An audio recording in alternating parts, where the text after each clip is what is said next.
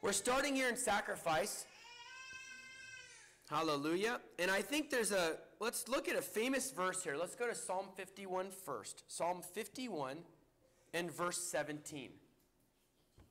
Brent, that's you. Psalm 51 and verse 17. This is a cry of David's heart. Now, you know David was the apple of God's eye. Amen? The apple of God's eye is like the retina. It's the center. You are my focal point. You are what I behold. You are what I pay attention to. So if David is the apple of God's eye, you have a question? No. Oh, you're just praising God. Hallelujah. No, bless God.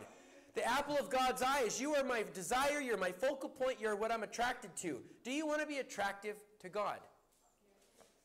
I think you have to walk down the streets of Denver for about 3 minutes before you see that billboards, businesses, they all want to attract you to them and they want to make you attractive to the world. But that attraction doesn't lead to life. Oftentimes it goes in the opposite direction. Now there's a very famous saying that we say in here. In the Greek culture, what's beautiful is good. I would say the same thing about our world today. If the world thinks you're beautiful, you must be good. Whatever you stand for is good. Whatever you say must be true. But in the Hebrew culture, whatever is good is beautiful. In other words, think about Jesus wasn't comely to look upon. It means he was not the most handsome guy you've ever seen, unlike Lucifer, who was. So I want you to think about when God looks to be attracted to a spouse, to a church, what does he look for? And do you have that, or are you striving for that? And so it says, well, you can't really help the way you look. That's not true. People adorn themselves up, down, left, right. They make changes and modifications all day long to make themselves more appeasing in the eyes of the world. But are you doing that for the Lord? Are you seeking after contrition, lowliness, humility, meekness, charity, long-suffering, esteeming one another above yourselves? And if you're like, well, I guess I didn't know that was a pursuit. It's okay. We all get grace to learn. And it's never, as you have breath in your lungs, there's mercy for your life. Amen? Brent, why don't you read Psalm 51? Let's find out what's attractive to God and what's appropriate. The sacrifices of God are a broken spirit, a broken and contrite heart. O God, you will not despise. Okay. So does that mean I'm just mopey and depressed all the time and God, I'm Eeyore, remember from Winnie the Pooh, and God just favors me? No, it means Jesus said, he said two things about himself specifically regarding virtue. Does anyone know what he said about himself?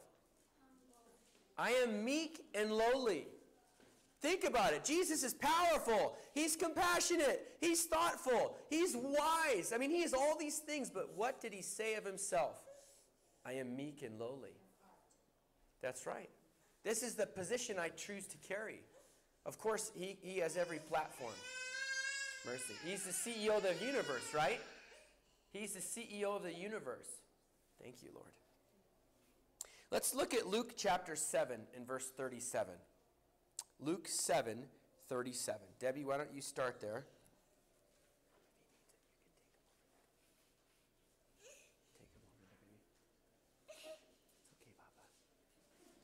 Good boy.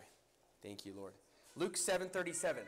Now we know this biblical story, but I want to look at it in view of Psalm 51, because anytime you have a fact to build our faith upon, in other words, a broken spirit, a contrite heart, you will not despise, you will not reject. That's the sacrifice you look for.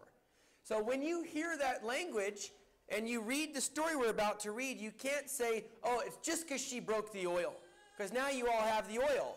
You mean to tell me, as long as I pour this on the feet of Jesus, I'm good? We're good? Whether my heart's good or not? Of course not. We can't read into the story what's not there. And you also have to take the Bible in light of itself. In other words, you have to take it in light of the whole Bible. And so if the Lord is saying that a broken heart, a willing heart, a sacrificial heart is the sacrifice of God that he delights in, that he desires. And out of the overflow of that could result in giving your fortune away. Could result in walking 10 extra miles. Could result in giving something away that you can't afford to give, but if someone else doesn't have it, they don't endure. It could mean breaking your alabaster jar of perfume if that perfume is how you make your living. Let's discover here. Debbie, let's read Luke 7 and 37. A woman who had lived a sinful life in that town when Jesus was eating at the Pharisee's house. She brought an alabaster jar of perfume. Okay, let's read the next verse. And as she stood behind him at his feet weeping, she began to wet his feet with her tears. And she wiped them with her hair and kissed them and poured perfume on them. Okay, now if you are a quote-unquote sinful person, okay, you could change that word with maybe adulteress, prostitute, whatever you say. Don't you think perfume is a valuable tool for you to entice people? In other words, that's a tool of my trade. I perfume myself, I attract people, and then I make a living with them. And I would say, wow, I never thought of it that way. I thought this was like her life savings and she gave it to him. What a sweet gift. Well, okay, let's put two and two together. If you are a sinful woman, a perfume is something that's very valuable to you. And breaking this over the feet of Jesus in a pure spirit, in other words, you know that certain things, money can be used for good or evil. Would you agree? Money, guns, perfume, technology, it's a tool. And it can be used for the good or for the bad. It depends on whose hands it's in. Would you guys agree with me? Okay? So if you take something that is used for evil but use it for good, well, that's like a law enforcement. They use a weapon for keeping the peace. That's for the good. Wouldn't you agree? If your life has ever been defended by a firearm, you would say, yeah, I guess that's a good thing. If your life has ever been rescued by finance, yeah, I would say that can be a good thing, right? How about anointing oil? That has a sweet smell. What about in the temple? They had a sweet fragrance, and they burned incense and they had the altar every day before the Lord, morning and night. It was a sweet smell before the Lord. That was a good thing. That was a good perfume, a sweet spice, a sweet aroma, because it was offered with a good heart, with pure intentions. So what happens here is the lady comes in. She sees Jesus. Now we know that a broken heart is what the Lord seeks. It seems to me like this woman came to Jesus for salvation, for deliverance, for freedom. Not everyone in that lifestyle signed up for that in the beginning. I think you can drive down the city and see people, some of them are homeless by choice. They just, hey, I want to be free. And others, well, if you have time to hear my story, and they're so battered and broken, they say, well, you don't even care. It's like, no, I really care. Tell me your story. And if you ever sit down and have time to listen, you will find that one thing after another went wrong. Their plans didn't materialize the way they thought, added with a few events, and they found themselves in a very hard and dark place. And every once in a while, you will find someone that will do anything to get out of that place, and they mean it. I'm not just looking for a couple bucks in a brew. I will mow your lawn. If I can stay in your house, whatever you can say, I need to get from this place to a place of safety, to a place of refuge. And to those people who say, Lord, I'm broken, my life is broken, you alone can fix it, I don't have much to offer, but what I offer to you. God never rejects that heart. Never. That's the humble. He rejects prideful hearts. We do know that. But humble hearts, no. Humble hearts, he does not reject. When you have a best friend, they're usually their best friend because they like what you like, right?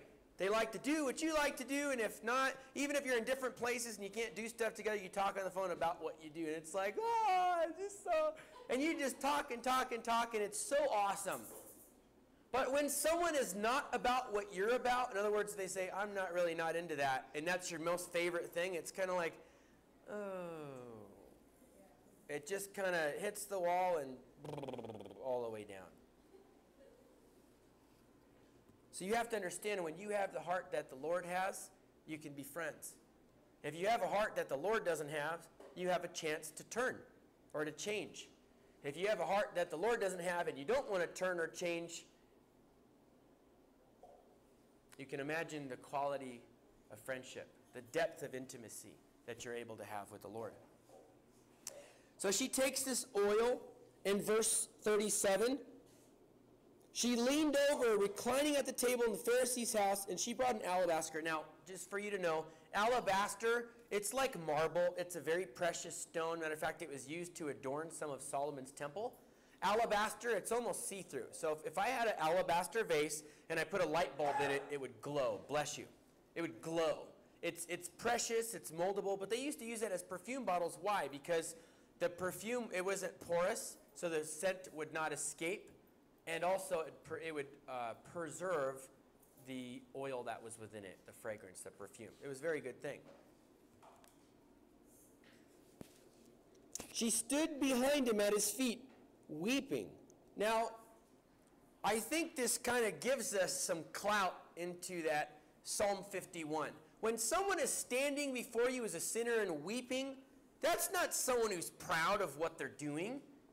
That's not someone who says, yeah, this is who I am, what's it to you? Or you don't know me, don't act like you know my struggle. Or, well, why do you think that's wrong? I don't. No. This is someone who's ashamed, riddled, and crippled emotionally with fear, with regret.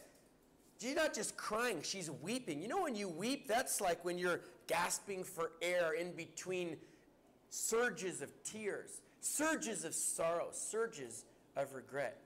And what do I have? I have nothing to give you but this tool. I've used this for such evil, O Lord. What is it to you? But I give it, it's the most valuable thing I have. It's all I can give to you. And I anoint your feet. I wash your feet with oil. Now, you know in the old world, walking around in sandals in a dusty place, you show up to the coffee shop, and everyone has dirty feet. So they would wash feet, literally. It's all over the Old and New Testament. Before you take a journey, let me wash your feet. Let me refresh you. Nowadays, it's, can I get you a water or coffee? Bless you. It's, can I sharpen you up, before your journey? It's like you ever go to a very, very, very expensive restaurant, and you go in there, there's a guy sitting there with paper towels, and there's little mouthwash and, lotion or whatever. It's just like, let's just freshen you up. Same idea, okay? But when you wash someone's feet with just water, rinse their feet, versus pouring perfume over their feet, saying that they are more valuable to pour the perfume over their less honorable members. This is a very great sacrifice. But I would say the great sacrifice is not just the oil. I would say the sacrifice is coming to Jesus, risking that he would look at you and say, really? You should be ashamed of yourself. What business do you have standing before the King of gods and the God of kings? But she came broken. And it says, we will not despise. You're in the image of God. You shouldn't despise someone with a broken heart. Has anyone ever come to you begging for forgiveness, crying, and you're like, nope, that's it, you're out. Strike three, too late. No, it's like, if they come to you and they're not sorry, and you're just like, maybe when you're sorry, come back, or I don't really feel that come on, this happens to us, right? Or how about when someone does you wrong and they don't say sorry, and it's kind of like, get over it. And that's so, how could you be so hard? And it hurts, because it hurts God. It hurts God the same. But when we're humble and we come to him broken, that doesn't mean you have to be, I don't think anyone in the room is struggling with prostitution today. How about, God, I just need you. I realize that I lived so much of my life without you, and I only have one life to live. All I have is one life to give to you. And I want to bless you. I never thought of it that way, like, hey, if I was God and God was me, would I be serving me in a way that's blessing me? Like, oh, who is like my servant? Or would it be like, wow, I kind of feel ignored a lot of the day. And, we talk about this a lot. Nobody has a friend that ignores them all the time. That's not friendship. That's not what friendship is. Let's go to Matthew 26. I just want to look at this from a few different angles here.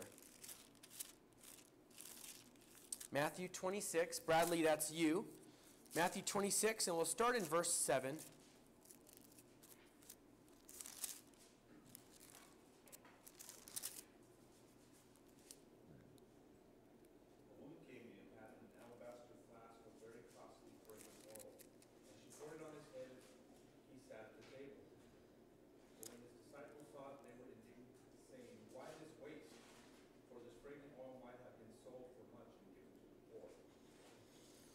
Jesus was aware of it, he said to them, "Why do you trouble this woman?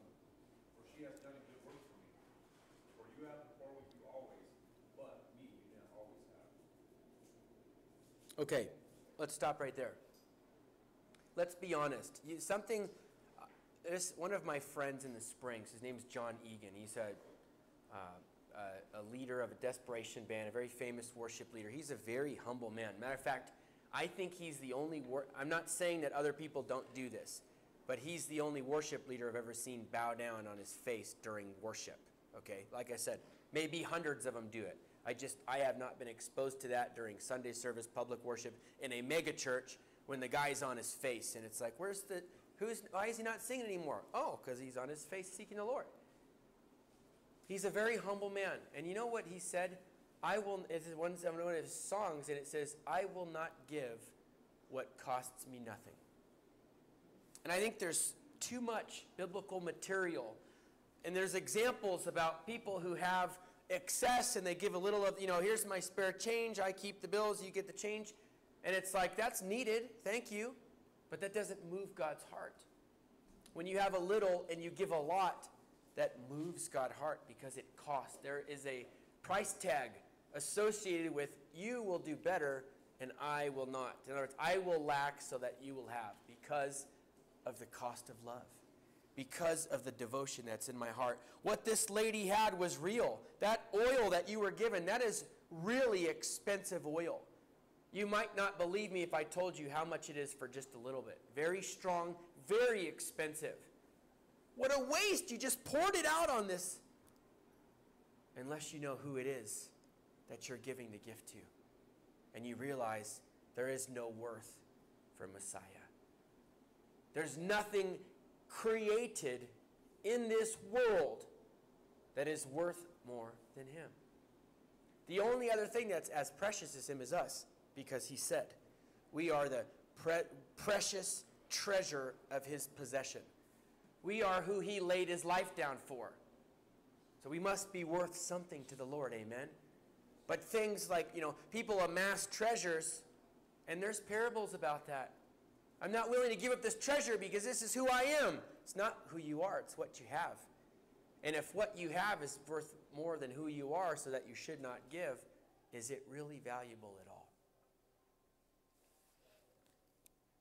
This could have been sold and given to the poor. Yes, it could have. That's one way to spend money.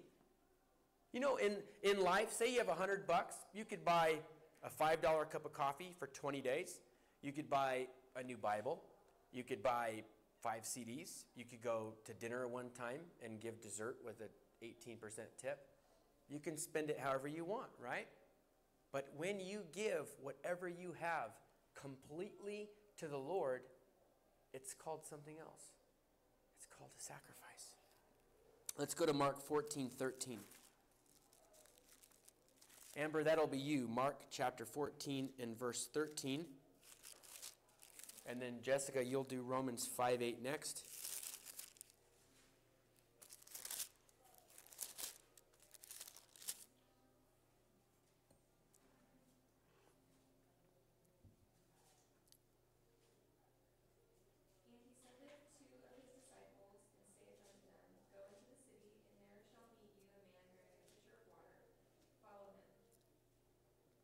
Okay, let's read all the way down to, hallelujah. Let's go down to verse 16. Through 16, and then we'll pick up again at 22 and go to 25. Okay,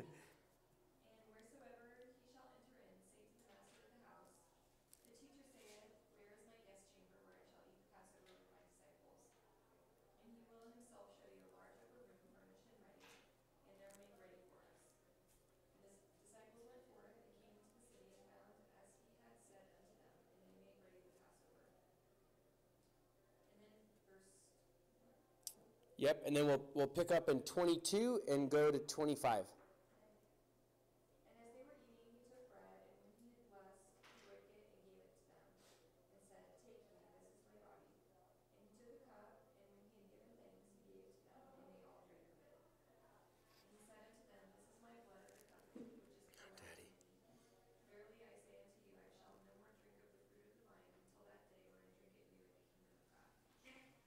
This is my body, which is what for you? What's the key word there?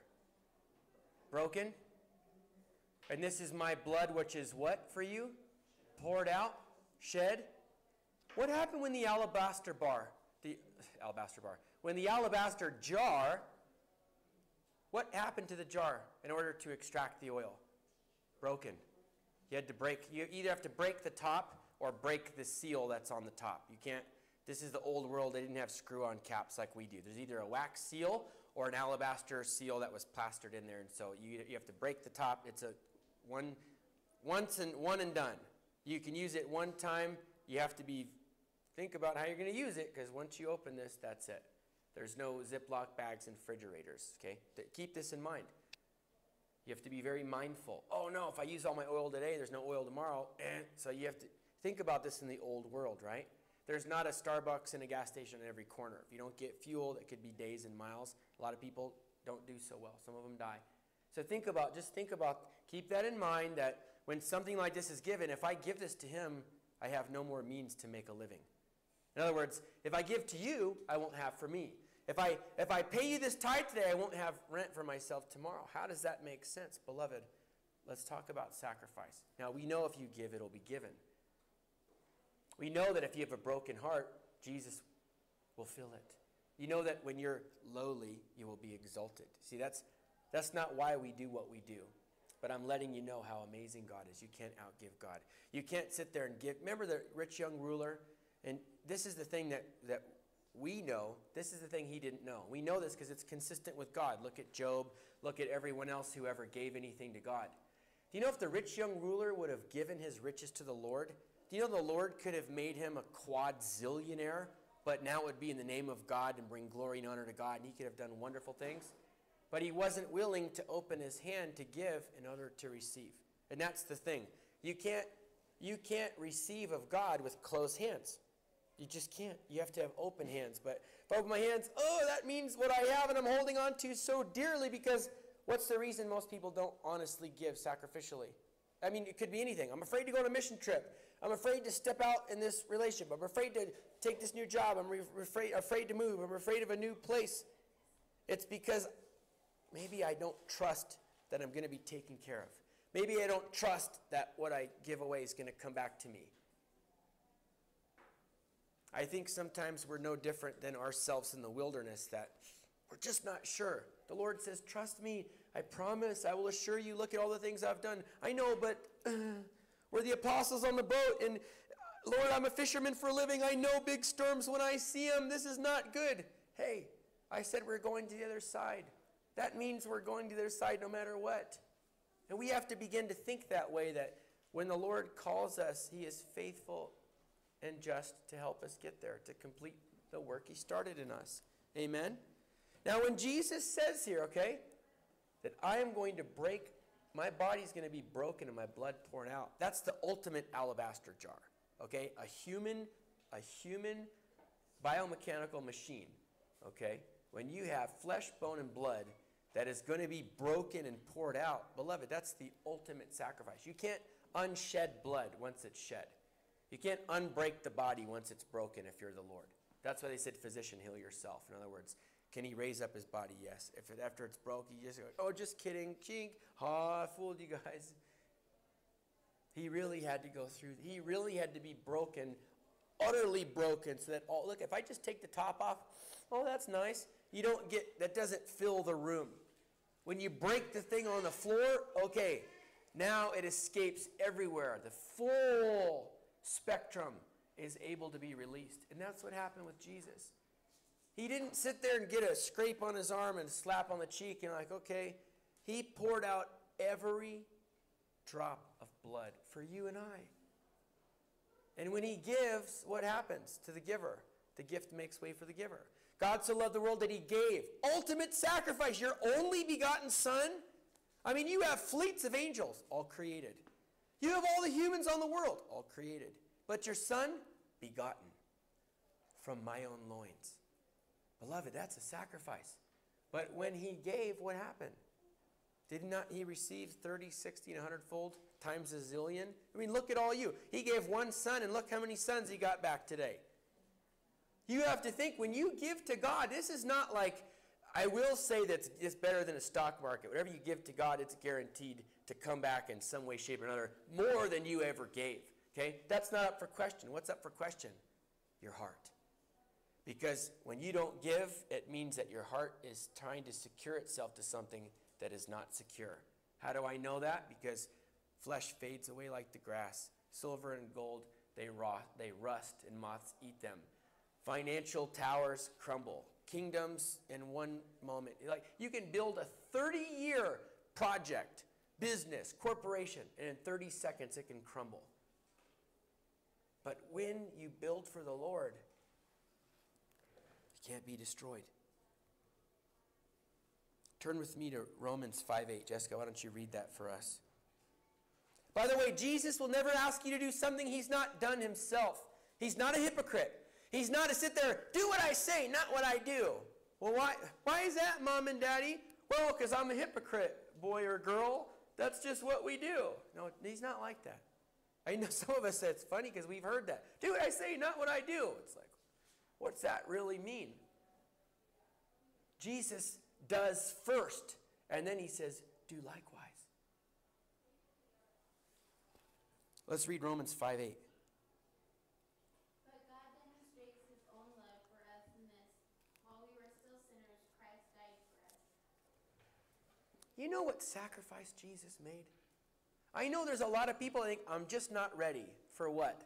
I'm just not ready to step out in faith. I'm not ready to give. I'm not ready to open my heart, to let my walls down. I'm not ready to trust. I'm not ready to forgive. I'm not ready to come back to church yet. I just have some things I need to get right. While you were in your most broken and defiled and hopeless scenario, circumstance, situation, take your pick, Jesus called you beautiful.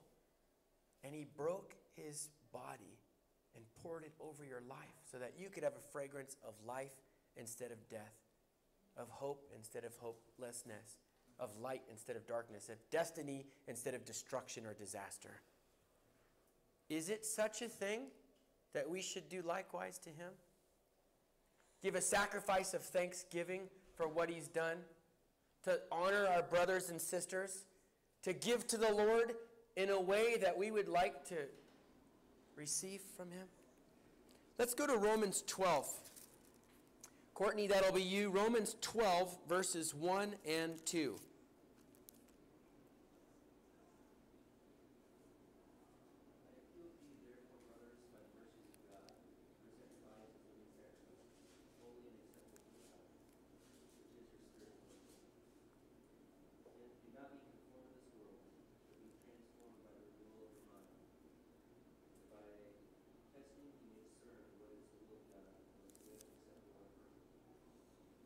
Okay, let us be teachable, but let us be given towards the Lord completely. Brothers, I urge you, hey, as one who's seen Jesus face to face, right? Paul talking here.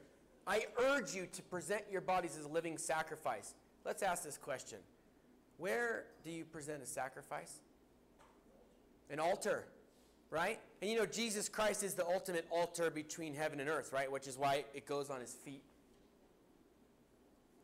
An altar is something that is devoted, and think of it this way. If you come over to our house for dinner, you're going to have a dinner plate, right? That altar, as the food goes right up into the innermost parts. But it's devoted. You're not going to sit there and put a dinner plate and like, oh, great, here's a deodorant, and here's my change. And it's like, I thought you were making lasagna. Oh, I am.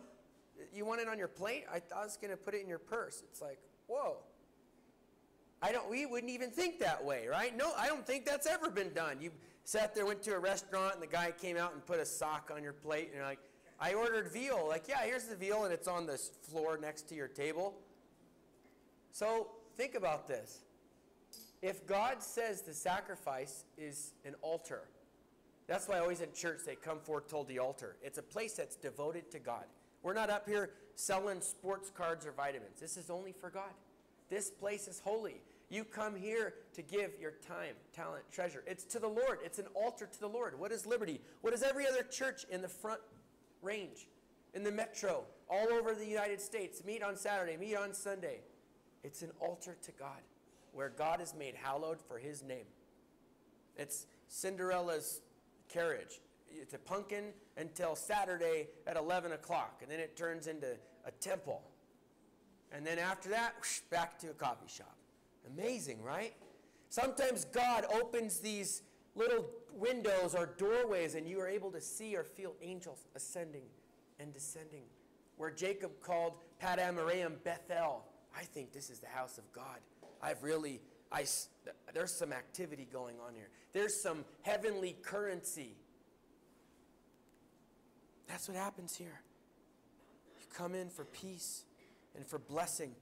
You know, sacrifice is the act of giving something valued for the sake of something else regarded as more valuable. In other words, this is the most valuable thing I have. And Lord, I give it to you because you're worth more than this, but this is the best gift I can give you. Have you ever received gifts that weren't the best? You know, in other words, someone thought of you and it's really something they didn't want, or it broke, or they found it at the, you know, and it's like, here. Now, I know sometimes we're so tight, it's like, hey, I can't use this, can you use this? That's great, but that's not like oh, it's your birthday, I wanted to honor you with this thing. Sometimes you've got something and you're like, oh, thanks, right? I mean, think about what I remember when I was like 9 and 10 and my grandma would give me socks for Christmas. And I'm like, I wanted like a Nintendo or a knife or something cool, and I got a sock, you know? But later on, when you move out and you have to pay rent and it's cold, you're like, I want socks and gloves. It's like a glorious thing. But think about this. When you give something to the Lord, have you ever been given a gift that touched your heart? Like that actually speaks of how you feel towards me. It's precious. These are the types of things that belong to the Lord. Do you realize that? I don't really, okay, I know we take communion. Oh yeah, it's Easter or Passover, depending on what side of the fence you're on. Amen. Do you really think that Jesus presented himself almost at your feet? I break my body and pour out my blood to make atonement for you. I don't necessarily know that we've ever viewed it that way. Like, whoa, who am I? Who am I that you laid down your body and broke it for my sake so that I could be redeemed and made holy? Let's look at Hebrews 13:16. We just have two more. Hebrews 13:16. Colette, that's you. Hebrews 13:16.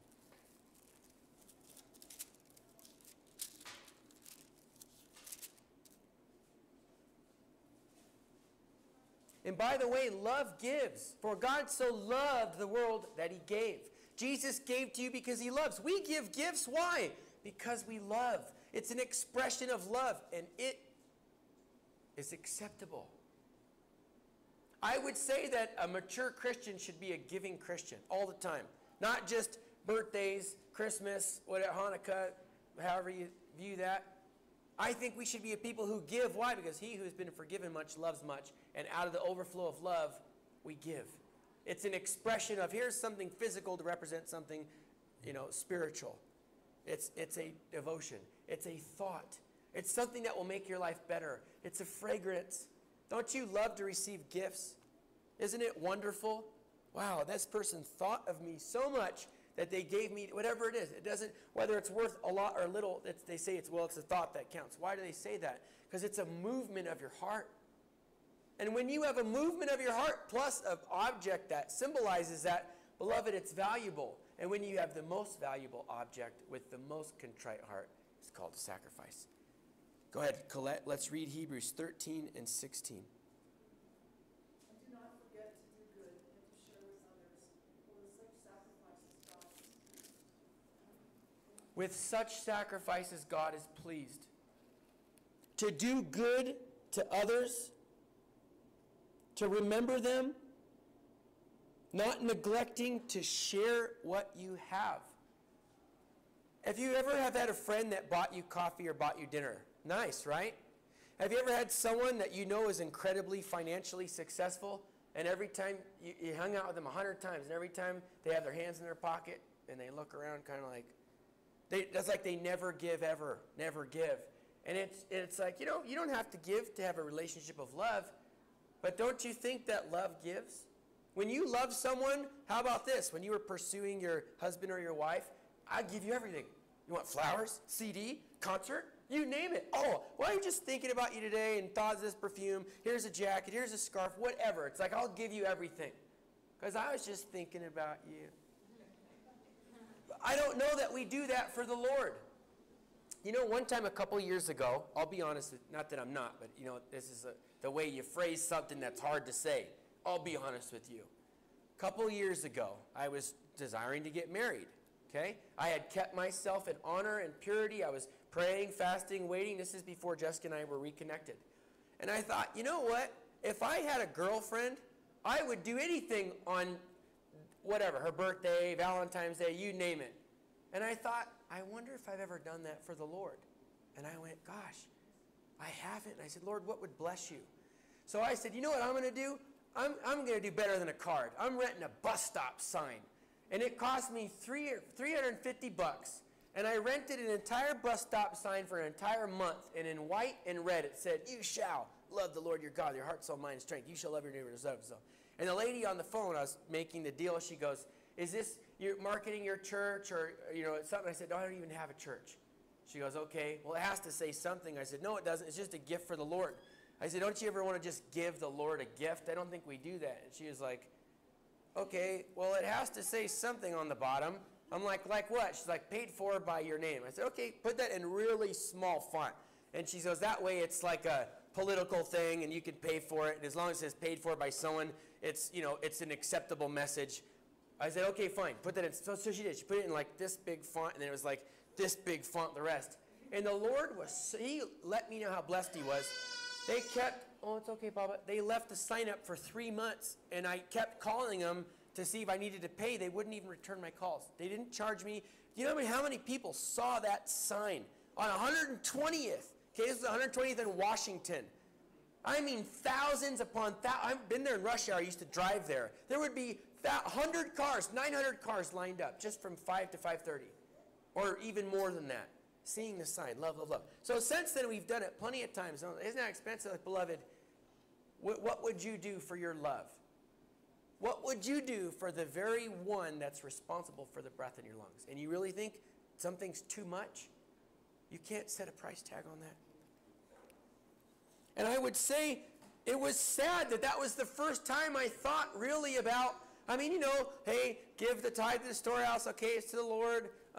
Okay, help my friend because he needs help. Versus, God, what do you desire? I want to bless you. You're valuable to me.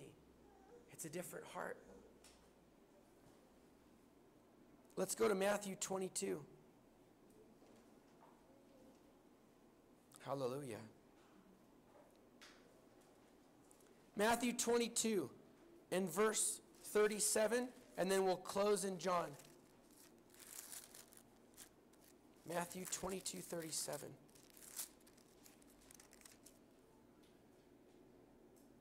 Praise God. Let this be your life verse.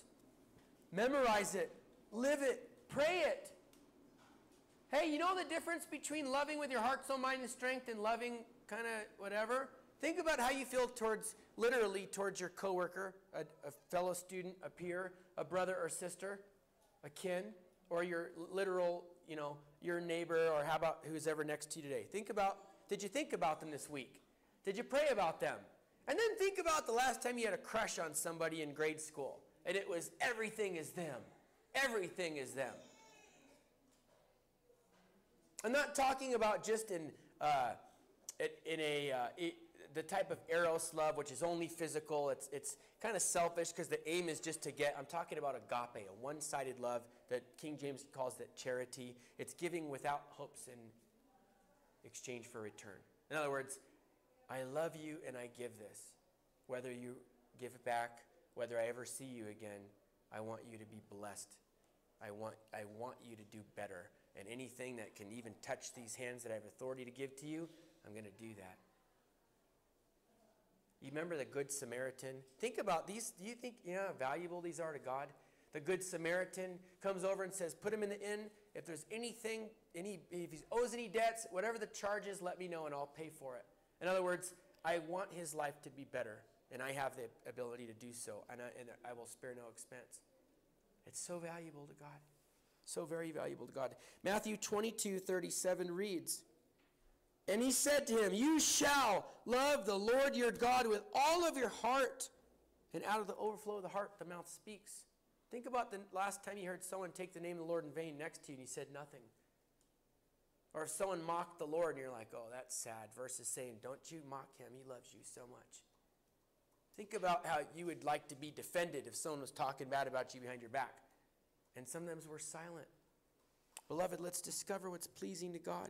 With all your soul, what's that? Your intellect, your willpower, your emotions. Your willpower is a driving force and factor that moves you to God. And it moves God. With all your mind, your thoughts. You have to renew your mind. You know it expires. How many of you guys ever had a gym membership and after so long it expires and you have to repay or else, whoop, your card's no longer valid? Your mind is the same way. And how does it get renewed? How do you renew that membership? In the Word of God. Reading what we're reading today. Coming to the house of the Lord to read the Word of the Lord to renew our minds. And this is the first and great commandment. By the way, you know Jesus doesn't exaggerate. When he says good, if it's really good, he'll say good twice. Or if he says great, it's really great. We are so frosting culture. Everything is superfrigidexpialidocious, awesome, totally mondo, exclamation marks, large font, blah, blah, blah. And what is it? Well, it's a sale. It's a furniture sale. Whoa, okay. Whew. The second commandment is like it. In other words, this is big to God, not to man. It should be big to us. You shall love your neighbors, you love yourself. Notice how as you love yourself, in other words, everyone likes to receive, everyone likes to be complimented, everyone likes to be encouraged, but we don't necessarily do that to others. Sometimes we do, and you do a good job, and the Bible says do it daily. But I will say, look in your phone. This is a little homework, okay? Look in your phone. Go ahead, pick up your phone. And just look at, what I want you to do is look at your dialogues. You know, you have all the text messages. Oh, I text James, JR, Brent, Kaiki, Jim, John. See what you're telling people.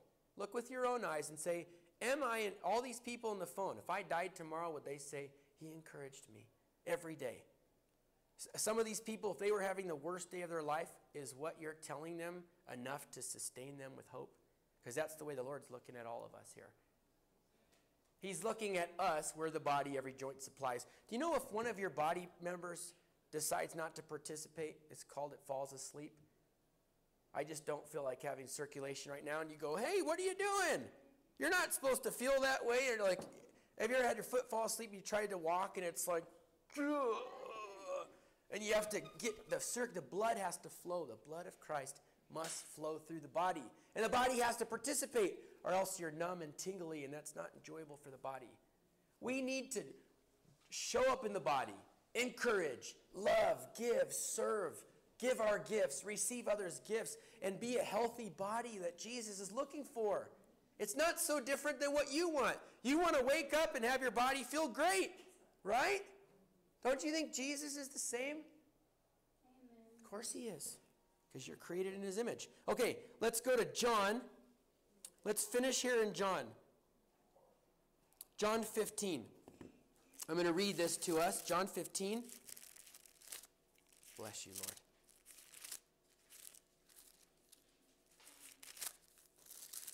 John 15, we'll go to 12 to 17. Thank you, Lord. John 15, 12 through 17. This is my commandment, that you love one another as I have loved you. Remember, he's already gone before you. Greater love has no one than this, than to lay his life down for his friends. In other words, to esteem their life as greater than your own. You are my friends if you do what I command you. In other words, you have friends if they do what you command. If you ask someone, hey, please don't insult me, please don't hit me, and they say, no, I think I just want to do that, that's probably going to strain or end your friendship. If you say, hey, come over for coffee, and they come over, and then you come over, and you come over, now you have a friendship. So it's no different when Jesus, if you do what I command you, then you're a friend. I think friends have a mutual affection for one another. I think it has to be two-way to truly be friends. You are my friends if you do what I command you. What am I commanding you? Just love everyone like you want to be loved. This is not hard. Everyone wants, even in the world, they want that. They see, when every time it doesn't happen, they write a song about it. I no longer call you servants, for the servant does not know what his master is doing, but I've called you friends.